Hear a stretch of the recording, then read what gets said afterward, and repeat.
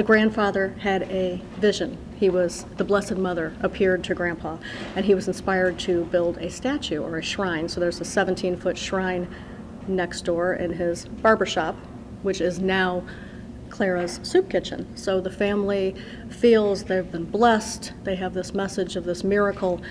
And during the play, we find out that things that they thought were true are not necessarily what they thought, and they have to deal with it.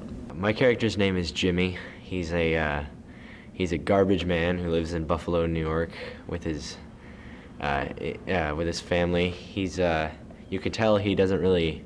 He likes being in the town. He likes to be where he's at. He's a big teddy bear kind of a guy. Kind of rough looking, but really a sweet guy. But he likes to make jokes and have fun and that sort of thing. My character's name is Ruth Novak. She's mid-30s, the middle child of the family. So she has the younger brother and the older sister.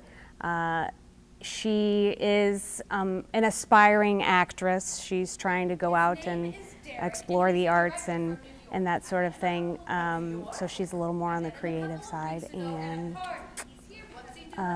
she has an idea about this one-woman show based on a book that she's been writing. So she's kind of trying to get that idea off and onto stage somewhere.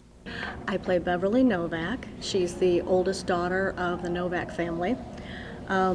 She loves God and her mother and bowling, pretty much in that order. She's extremely high energy. She's very physical, and she's really, really sarcastic. She's an independent woman who has learned to rely on herself for happiness, so it kind of makes her come across as rather self-centered. She takes care of number one. Clara Novak. She is the matriarch of this family.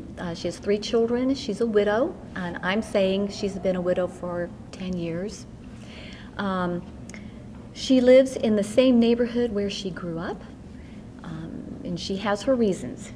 She was told all her life that there was the appearance of the Blessed Mother Mary right there in her father's barbershop, and so she feels that she believes they live on holy ground, and she will never move from this place. I think you'll just have a great time. It's a very, very fun and meaningful presentation, and the actors are amazing.